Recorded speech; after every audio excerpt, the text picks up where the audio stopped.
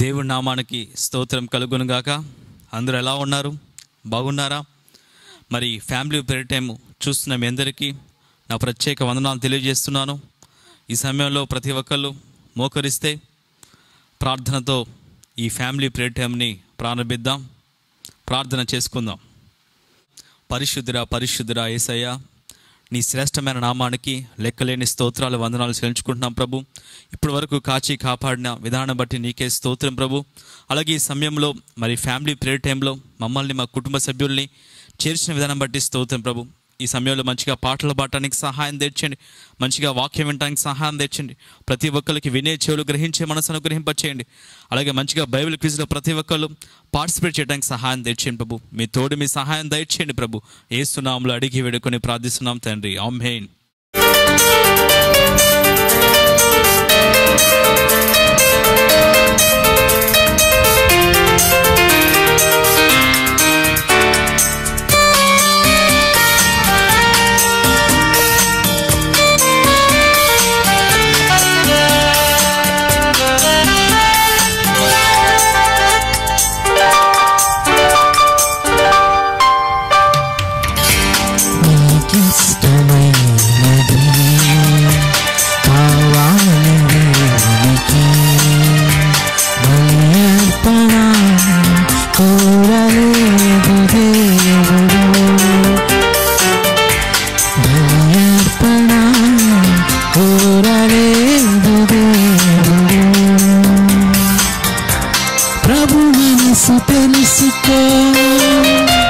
వాక్యాన్ని చదువుకో, నీకు ఇష్టమైనది కావాలి దేవునికి. బలి అర్పణ కోరలేదు దేవుడు.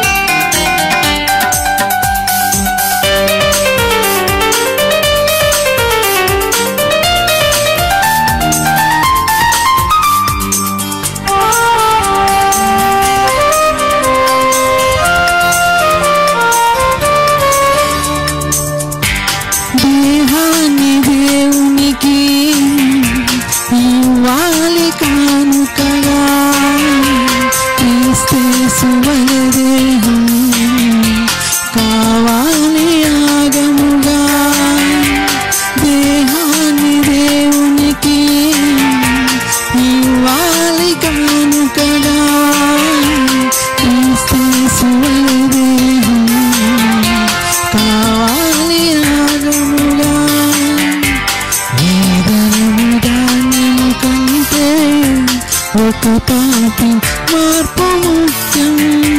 నీ ధనము ధాన్యము కంటే ఒక పాపి మార్పు ముఖ్యం.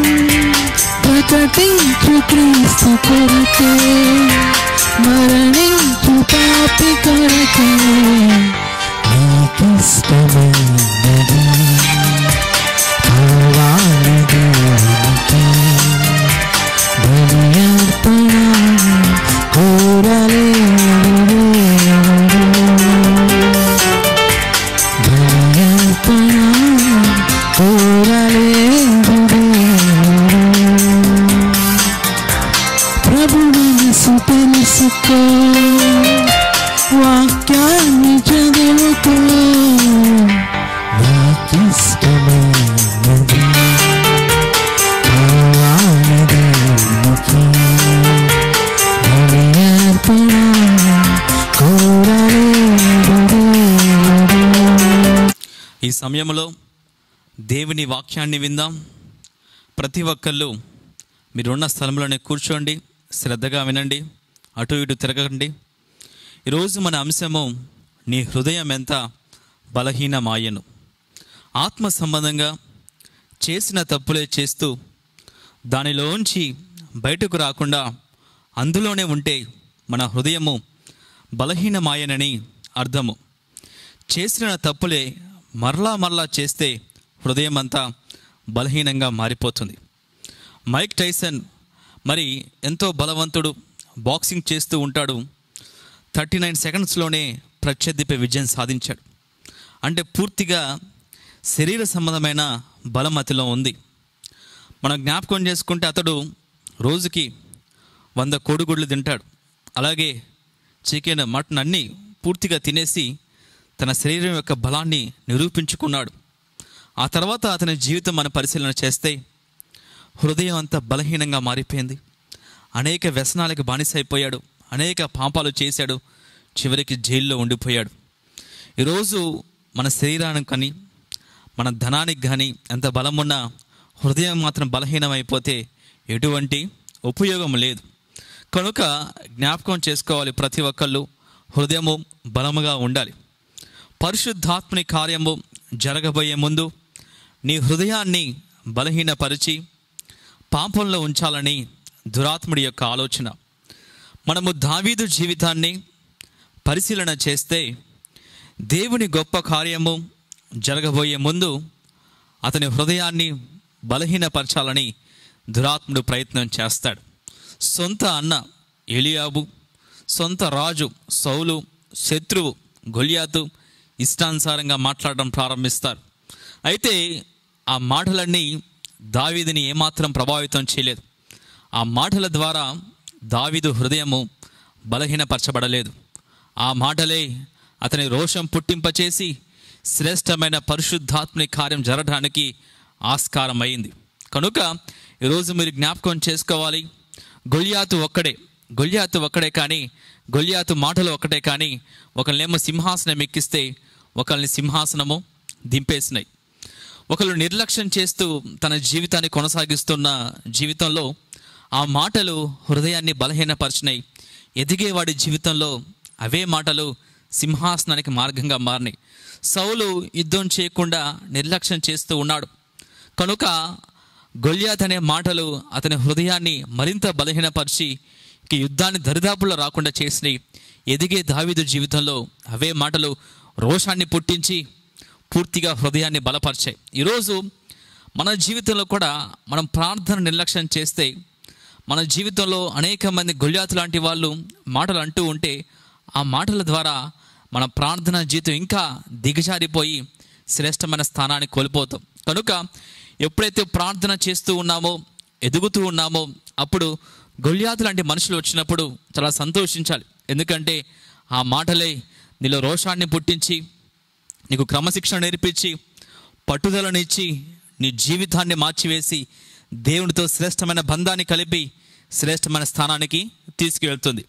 అయితే మనము జ్ఞాపకం చేసుకుంటే, ఓర్పా రూతుని మనం జ్ఞాపకం చేసుకుంటే, నయోమి మాటలు ఒకళ్ళ హృదయాన్ని బలహీనపరిచి లోకం వైపు తీసుకెళ్తే, మరొక హృదయాన్ని బలపరిచి దేవునిలో నిలబడేటట్లు చేసింది.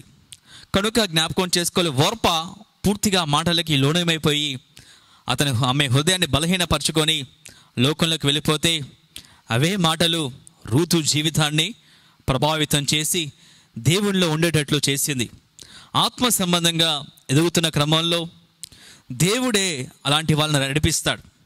అలాంటి వాళ్ళని నడిపింపచేసి మనలో ఉన్న క్రమశిక్షణని, పట్టుదలని పెంచుతాడు. ఈరోజు మనం జ్ఞాపకం చేసుకుంటే చాలామంది చిన్న చిన్న విషయాలకే ఎక్కువగా ఆలోచించి తమ హృదయాన్ని బలహీనపరుచుకుంటూ ఉంటారు. దానియేలు విషయం మనం జ్ఞాపకం చేసుకుంటే బయట కుట్ర పడినారు, సమస్య బయట ఉంది, కానీ ఆ సమస్య హృదయంలోకి తీసుకోలేదు. కనుకనే యథావిధిగా దేవునికి ప్రార్థన చేయడం ప్రారంభించాడు.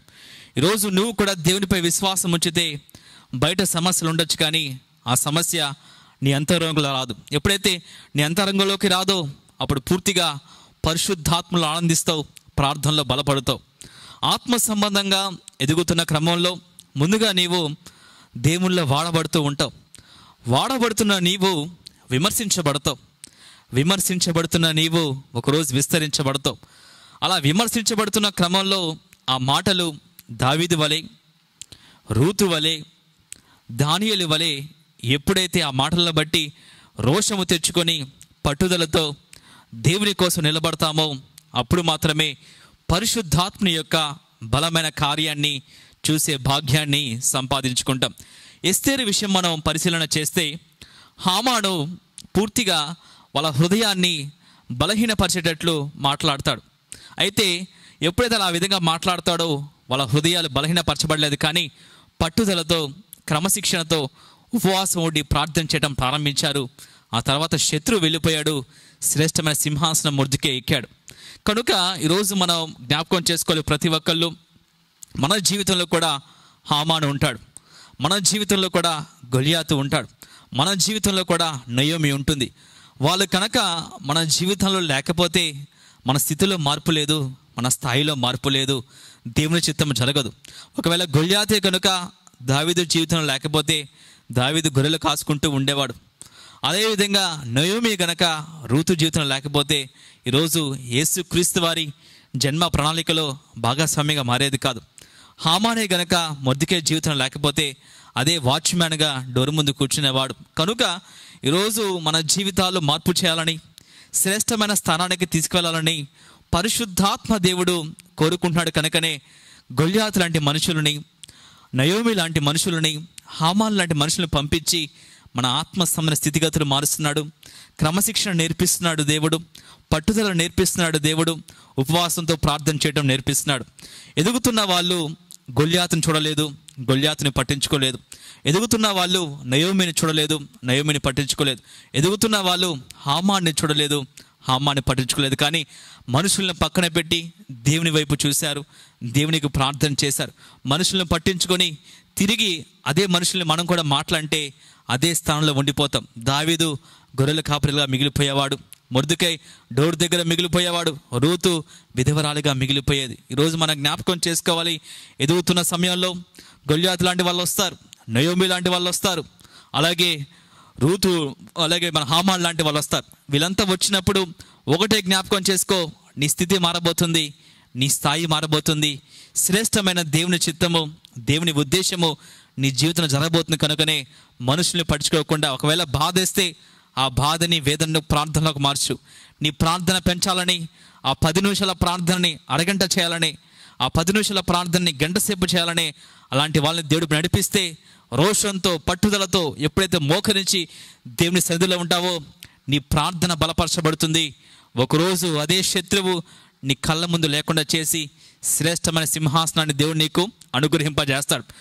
నీ జీవితంలో గొప్ప కార్యం జరగబోయే ముందు ఇలాంటి మనుషులు ఎదురవుతారు. కనుక అలాంటి సమయాల్లో నీ హృదయాన్ని బలహీనపరచుకోబాకు, బలముగా మార్చు. చాలామంది అసూయతో, కుళ్ళుతో హృదయాన్ని బలహీనపరచుకుంటూ శ్రేష్టమైన జీవితాన్ని కోల్పోతున్నారు. కనుక ఇక నుంచి ఏ ఒక్కరు కూడా అలాంటి మాటలు వస్తే ఒకటే జ్ఞాపకం చేసుకో, నా జీవితం మారబోతుంది, నా కుటుంబ జీవితం మారబోతుంది, నా స్థితి మారబోతుంది, నా స్థాయి మారబోతుంది, పరిశుద్ధాత్మ గొప్ప కార్యము నా జీవితంలో జరగబోతుంది కనుకనే ఇది జరుగుతున్న ఆలోచింపచేసి మనుషుల్ని పట్టించుకోకుండా పక్కన పెట్టేసేయి. దేవుని వైపు చూడు, దేవుని పని చేయి, దేవుని ప్రార్థన చేయి.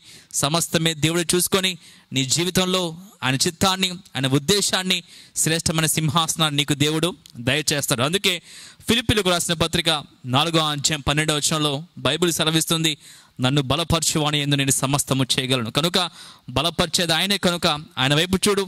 మనుషులను చూస్తే, మనుషులను పట్టించుకుంటే నీ హృదయం బలహీనపరచబడింది. కనుక వాళ్ళని పట్టించుకోకుండా దేవుని వైపు చూడు, దేవుడే సమస్తాన్ని జరిగిస్తాడు. మరి దేవుడి వాక్యము దీవించును గాక. అందరం మోకరిద్దాం, ప్రార్థన చేద్దాం. పరిశుద్ధుడా, పరిశుద్ధుడా యేసయ్య, ఈరోజు మాతో మాట్లాడిన విధానం బట్టి స్తోత్రం ప్రభు. నీ హృదయం ఎంత బలహీనమాయను ఆవేదనతో ఈరోజు మాతో మాట్లాడుతున్నావు. ఒకవేళ మా హృదయం బలహీనపడితే వేదన అనుభవిస్తున్నాం, నష్టపోతాం. కనుక భక్తులు ఏ విధంగా బలహీనపరచుకోకుండా ఆ బాధని, వేదనని ప్రార్థనలాగా మార్చి మీ వైపు చూస్తూ ఎదిగారు, ఫలించారో అదేవిధంగా ఈరోజు ఎదుగుతున్న మా జీవితాల్లో గొల్యాతు లాంటి మనుషులు వచ్చినప్పుడు, హామాన్ లాంటి మనుషులు వచ్చినప్పుడు, నయోమి లాంటి మనుషులు వచ్చినప్పుడు ప్రభు, ఆ మాటలకి పడుచుకొని మా శ్రేష్టమైన జీవితాన్ని కోల్పోకుండా ఆ మాటల పక్కన పెట్టి నీలో ఎదిగి, నీలో ఫలిస్తూ తద్వారా పరిశుద్ధాత్మని ఉన్నతమైన ప్రణాళిక మా జీవితంలో నెరవేర్చే భాగ్యాన్ని మాకు దయచేయండి. అన్ని విషయాలు మీ తోడు, మీ సహాయం దయచేయండి ప్రభు. యేసు నామములో అడిగి వేడుకొని ప్రార్థిస్తున్నాం తండ్రి. ఆమేన్, ఆమేన్, ఆమేన్. ఈ సమయంలో మరి క్రైస్ట్ బ్యాప్టిస్ట్ చర్చ్ ప్రకటనలు విందాం. ముందుగా ఆదివారం ఉదయం 10 గంటలకి ఆన్లైన్ వర్షిప్ జరుగుతుంది యూట్యూబ్లో. యూట్యూబ్ రూఫస్ బుని అని టైప్ చేసినప్పుడు అక్కడ మీకు ఆదివారం ఉదయం 10 గంటలకి వస్తుంది. కనుక మాతో పాటు మీరు ఏకీభవించి ప్రార్థనలో పాల్గొనవలసిందిగా కోరుచున్నాం. అలాగే ఆదివారం చిన్న బిడ్డలకి సండే స్కూల్ సాయంత్రం 7 గంటలకి జరుగుతుంది. కనుక ప్రతి ఒక్కళ్ళు మీ చిన్న బిడ్డలకు చూపించండి. ఎందుకంటే బైబిల్ సెలవిస్తుంది, మరి బాలుడు నడువవలసిన త్రోవను మనకు నేర్పము, వాడు పెద్దవాడైనప్పుడు దాని నుండి తొలగిపోవని చెప్తుంది. కనుక ప్రతి ఒక్కళ్ళు నిర్లక్ష్యం చేయకుండా మీ చిన్న బిడ్డలకి ఆ సండే స్కూల్ చూపించండి. ప్రతి ఆదివారము సాయంత్రం 7 గంటలకు సండే స్కూల్ ఉంటుంది. అలాగే ప్రతి బుధవారము 7 గంటలకు ఫ్యామిలీ ప్రేయర్ టైం ఉంది, తప్పక చూడండి. అలాగే శనివారము సాయంత్రం 7 గంటలకు విజ్ఞాపన ప్రార్థన ఉంటుంది. అలాగే ఈ వారము సెకండ్ ఫ్రైడే, రేపు శుక్రవారము ఉదయం 11 గంటలకి మరి సెకండ్ ఫ్రైడే ప్రార్థన జరుగుతుంది. అందరూ ఉపవాసం ఉండి ఆ లైవ్లో మాతో పాటు ఏకీభవించవలసిందిగా ప్రభు పేరిట మనవి చేస్తున్నాను. ఆ తర్వాత ఆ సెకండ్ ఫ్రైడే ప్రార్థన అయిపోయిన తర్వాత బెతెస్దా ప్రేయర్ ఉంటుంది. కనుక మరి పాస్టర్ గారు కానీ, పాస్టమ్ గారు కానీ, హదసాక్ గారు నాకు కానీ ఫోన్ చేసి మీ సమస్యలు చెప్పినప్పుడు మీకోసం, మీ కుటుంబం కోసం ప్రార్థన చేయడానికి సిద్ధంగా ఉన్నాం. కనుక ఆ అవకాశాన్ని సద్వినియోగం చేసుకోండి. ఈ ప్రకటనలు గమనించండి. దేవుడు మిమ్మల్ని దీవించును గాక. ఆమేన్.